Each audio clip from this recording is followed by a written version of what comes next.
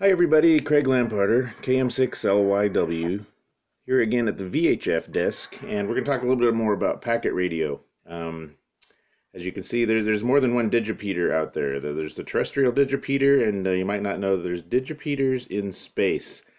We're going to see if we can operate one or more of them. Today we've got the International Space Station. It's heading over California right now, as you can see on ISS Tracker. We're going to tune to its APRS frequency and see if we can bounce some packets off it. Who knows, maybe we'll get a QSO or something. So when we're set up with our packet radio, or what I call DigiPi. That's this guy over here. Another video has instructions on how to build him. But you can use like a mobile link TNC or something too. That'll work just fine. And we're talking to him over Bluetooth, and we're using APRS Droid. One thing we want to do if we're talking to satellites is to get off the traditional APRS frequency and get on to 145.825. That's a real common frequency, specifically used for the International Space Station. So if I forgot the timing right, it's directly overhead, and usually the trailing edge of the pass is typically the best. So this is going to be live, so we're just going to have to see how this goes. So the digipeater is on and running. We're going to use APRS Droid to start talking to it. In fact, let's go back to the web browser. We're going to go over to the DigiPi. That's that little device on the left. And I'm just going to refresh it to make sure it's in TNC mode. So you can see down in the bottom, it's a 1200 baud VHF TNC. And then I'm going to go over to APRS Droid and clear the log to get rid of all this extra stuff. I'm already tracking. Let's see, I'm just using a regular omnidirectional antenna on the roof, so I do have high power on. You know, normally you would want to hit this with the Yagi and low power, maybe even an HT. But I am tracking. As you can see in the bottom, there's a stop tracking. So I'm going to go into preferences, and this is the most important part. Go into preferences and APRS DigiPath. Normally this would be wide 1-1 for terrestrial APRS, but if you're going to be talking to satellites, most of them will digipeat anything responding or with the ARISS in its routing path. So go ahead and put ARISS in there. And don't forget to change it back when you go back to terrestrial APRS too. Let's get out of preferences here. And I'm waiting for a signal from the ISS. You know, I'm going to turn the volume up, and as soon as I hear one, I'll probably start sending beacons. In fact, I'll send a position right now. And yep, I just got digipeated. So I guess it was that easy. I thought we were going to have to wait a lot longer. So you can see my packet went up as a position report, and then it was should have been brought back down. The top line there. We see where it says RS0 ISS. That's the Russian call sign for the International Space Station. I don't know. I'm gonna send an email or something while the space station's up there. I'll send something to my wife here again. I don't know. See if I can clear messages. So I'm gonna send something to my virtual radio dash JL. That's her alias. Hey, email via the ISS exclamation points, and I'm gonna say okay. It's transmitting, and we wait for the packet to come back. It might not have heard me that time. It was too easy sending the beacon. So anyways, it'll send. This is one of 7 tries on the sending my wife an email through my virtual radio that's in the cloud called KM6LYW-9. So that'll resend in another minute. In fact, what you can do for expedience, you can say restart transmission. And it just transmitted the packet, but we didn't get digipeated that time. Yeah, the first one was too easy. Maybe we can see where the ISS is. If we go over here, there's a site called ISS Tracker, and we can see it's just north of me in California here, so it's still in a good spot. If we go to raw packets on APRS.fi, you can see that we've been digipeated. And you'll see the very last line there is my packet that we just sent up. And you'll see it's been digipeated by RS0 ISS on the routing table there. Additionally, for additional street cred, you can go to ariss.net. And this lists all the positions and people who have contacted the International Space Station. Of course, you'll see yours truly over there on the left and by Sacramento. We were just digipeated, and if you go down here, we should see my call sign if it's updated recently. Let me just reload this page. You'll see my call sign right here. KM6LYW. So I contacted the space station 2 minutes and 25 seconds ago. So this is a way to really know that you got through. In fact, if we look down at the raw packets, I actually digipeated my own packet. You can see that after the QAO, you see my own call sign. That's the call sign of the DigiPi you just saw. All right, let's go back to APRS Digi and see if our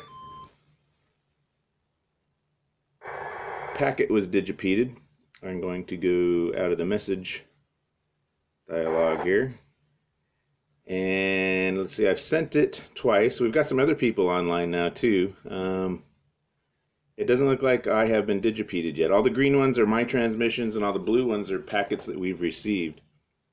So I could actually send a message to K7MT. But before I do, I want to note that we did receive the beacon from the International Space Station. So, you know, we're not just making this up. This is from the RS-0 ISS station itself. You can see I don't know, fourth or fifth line from the bottom there. I don't know. We can also send a message to this guy who's calling CQ. Let's send him a message. Hey, got you on ISS. And this is the K7MT-6. And we just sent that packet. And I didn't hear it get digipeated, so if we didn't hear it, I doubt anyone else heard it either. So this might not be a good QSO example, but at least we got our beacon through. That was fun. So that'll keep sending. You know, I'm going to just do a restart so it sends again. Usually it's about a minute between packets, and to be honest, the ISS passes overhead in about 9 or 10 minutes. So that's give you an idea how that works. So let's go back and look at the log here. Again, green is stuff I've transmitted, and blue is stuff that we've received. So it looks like only one other guy is on the ISS digipeater today, and then we've also got the International Space Station itself right there that sent its own beacon. In fact, that's kind of a cool one to get. You know, as you can probably hear in the background, I do have my my HT back here listening. I was going to see if I got an ISS packet on it. It's on a very inferior antenna. Anyways, it's just kind of monitoring the packet activity. So that is how you work the International Space Station. If you do get packets through, and you do go to APRS.FI, and there is a line down here like this that specifically has RS-0 ISS in it, that means you did successfully operate the International Space Station. The little asterisks means it was sent through that router, if you're familiar with AX.25. So that was it. We got a position packet up and down from the International Space Station. We actually routed our own packet. Normally it comes down over some other station in the United States, depending on the flight path. And we didn't get any messages out, it looks like. Otherwise we would see those here as well. So they didn't come back to Earth necessarily. At least we didn't hear it and no one else did.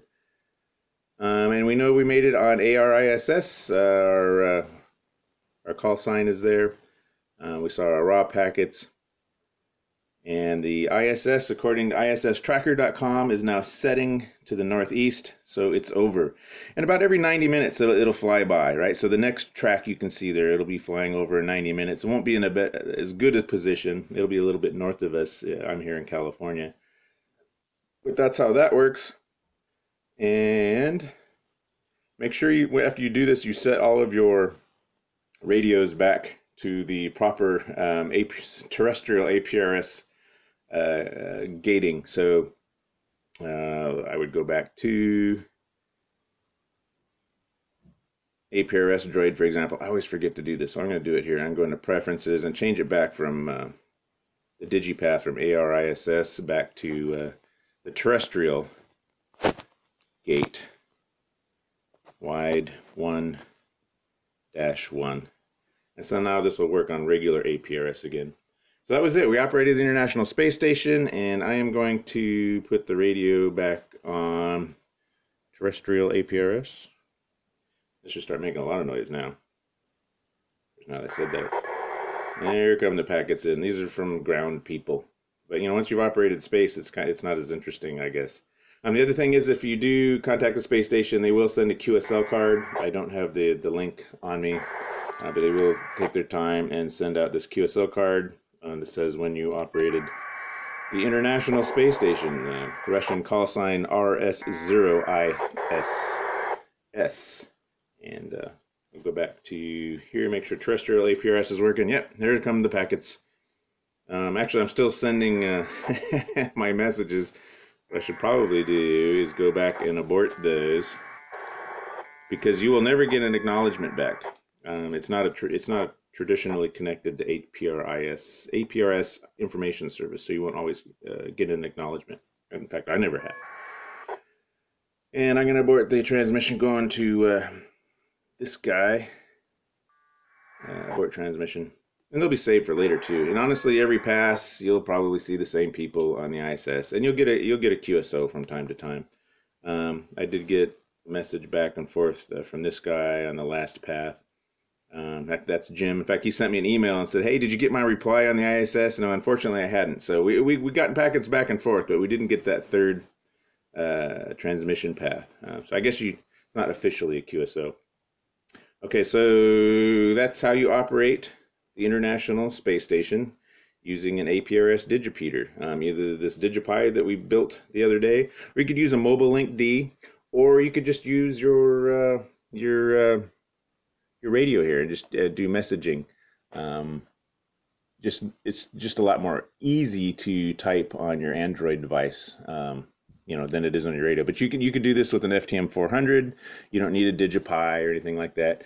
You could use an FTM 1, 2, or 3. Those are the Yaesu handhelds. The Kinwoods D72, D74 work just fine. When you're out in the field, you can bounce packets off the space station. That'll work anywhere in the world, so long as you know where the space station is in space-time. I've actually done this from the lake and sent the wife an instant message from up in the Sierra Nevada high country. Just with the HT and a 19-inch whip, I was able to send her an SMS message using the exact same technique that we went over here. Anyways, this is KM6LYW Craig in cool California, operating packet today. KM6LYW 73.